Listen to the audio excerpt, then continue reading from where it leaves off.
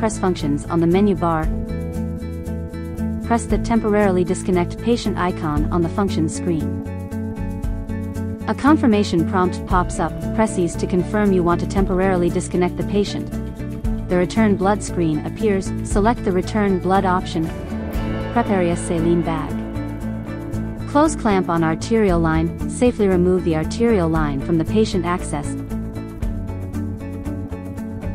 Connect arterial line to saline bag and hang on the IV pole.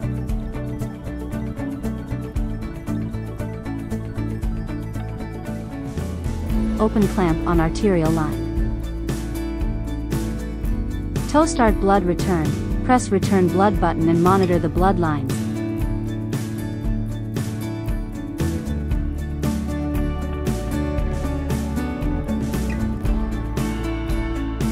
The blood return will automatically stop once the return volume has been reached.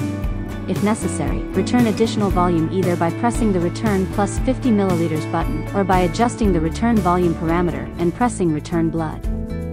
Close clamp on venous line. Safely remove the venous line from the patient access when the blood return is done. After blood return, press Next to proceed to the recirculation step. Connect arterial line to the venous line using a 3-way stopcock. Hang the lines on the IV pole. Hang extra saline bag to the IV pole if necessary. Open clamps on the arterial line and the venous line.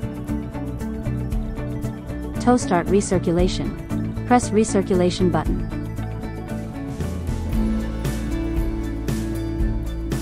Press Recirculation button. Press Reconnect to proceed to the reconnection step. The Confirm Reconnection Parameters dialog appears. Keeper, if needed, change the parameter settings. To proceed to the next step and connect the patient, press Confirm.